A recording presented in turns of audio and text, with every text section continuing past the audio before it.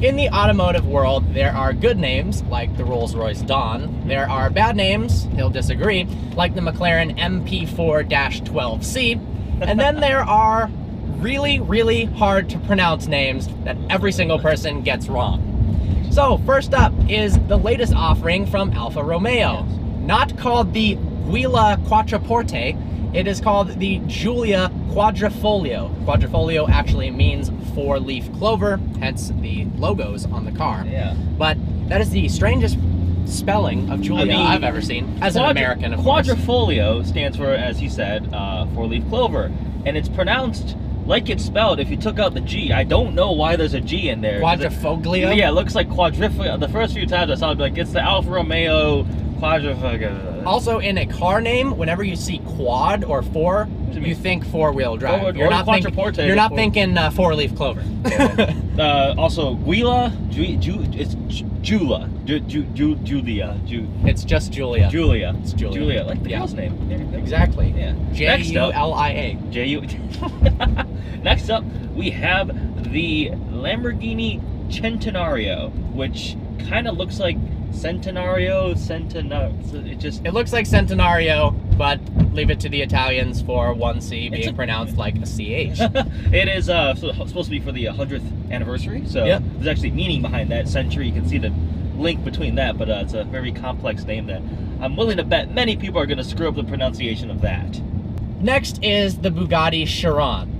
Now, I'm going to throw my friend James under the bus here. It is not the Bugatti Cryon. That is not even the correct order of letters. It's a little dyslexic, maybe. But it's not... Chiron, yeah. I mean, initially, I thought it was Chiron on the first. So did I, yeah. But it's Chiron, it's French, and then it's not Cryon. Sorry, James, you're wrong. Next up, we have the Pagani Huayra, which is spelled H-U-A-Y-R-A. So it kind of looks like Huayra or Hurrah, or as Jeremy Clarkson famously put it, sounds like the noise you make when you get punched in the stomach and you throw up. Pagani, yeah, it's it is complicated. It means the god of wind. Yep. But Huayra. Once you know, it's like Huayra. Much more difficult than the previous car, the Zonda, which Zonda is very self-explanatory. You can't screw that up. Whereas the Huayra, it looks a little confusing. So, cool name though. What else? The Koenigsegg Agera R. Apparently, it's like Agera R. Yeah, we just got roasted because we called it the Agera, and everybody was complaining about that. So sorry, guys. There you go. So even automotive enthusiasts.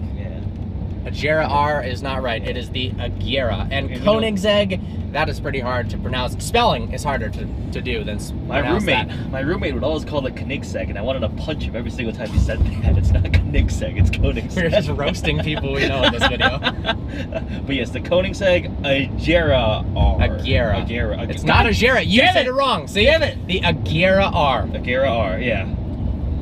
Lamborghini likes to name their cars off Spanish fighting bulls. Now, the latest V10 supercar is called the Huracan, which means hurricane in Spanish. Yes. The Huracan is unfortunately going to be a very hard word to use in rap songs, unlike the Gallardo or the Murcielago. Yeah. So we'll see if Akon comes back, if he can say, hop up in my Lamborghini Huracan. Doesn't really sound that catchy. But some people even call it the Huracan in the factory. So I just call it the Huracan, but it is not... It's not easy to pronounce. It's kind of confusing. Yes.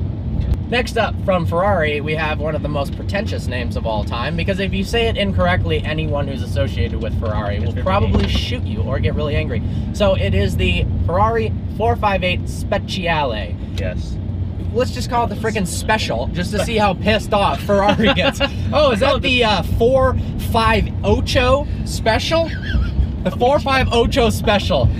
I call it the Speciale. Heard it here first. We actually have a friend who every single time he says it like Speciale. Exactly. Like, Speciale. Yeah, he loves Ferraris. So. That is how it's pronounced, though. Yes, all right. Next up, we have another Lamborghini, the Lamborghini Gallardo Superleggera. That is incorrect. So you are voted off the island, unfortunately. It's the Gallardo Superleggera. Now, it is pronounced Gallardo because the name is a Spanish fighting bull, even though Lamborghini is an Italian company. Yeah. It is not Gallardo, and it is Superleggera, not Superleggera. One of my favorite comments was on a video of his old Lambo. And he goes, "You own this car and you can't even pronounce it. It's Gallardo." It's like, no. It's not Gallardo. No. So. Also, Superleggera stands for super light. Also, yeah, not Superleggera. Porsche. A lot of Americans just say Porsche. I think it's actually, the Germans actually pronounce it like Porsche. They say yeah, it, like E8, Porsche. Yeah, they say it different, but it's not Porsche. It doesn't rhyme with porch. No, it's definitely not a Porsche, and it is not a Porsche. Yeah. So Porsche, if, you know what, actually at Quail, somebody announced it like Porsche. They're like, really? We're so happy, there's all these great cars out here today, the Lamborghini Centenario and the Porsche. And you're like, oh, that's not good. That does not make you look very professional. So, Porsche. Fortunately, the rest of the things are just all numbers. So that is true. GT3 RS, that's pretty hard to pronounce wrong, but you never know, I guess. Be dyslexic, a GRS 3T.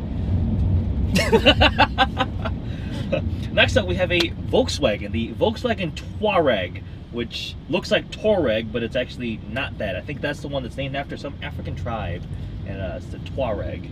That goes on the list of stupid names. Yeah, in my opinion. It just looks weird. Also, Volkswagen has really weird names. They have the Volkswagen Tiguan, which is the little one, and then the EOS, which looks ugly. And I mean, you have to remember, people are going to be hopefully talking about your brand and the cars, and if you can't even tell somebody what the name of the car you drive is, it's probably going to be an issue. Yeah. I mean, I drive the Volkswagen, the Tour.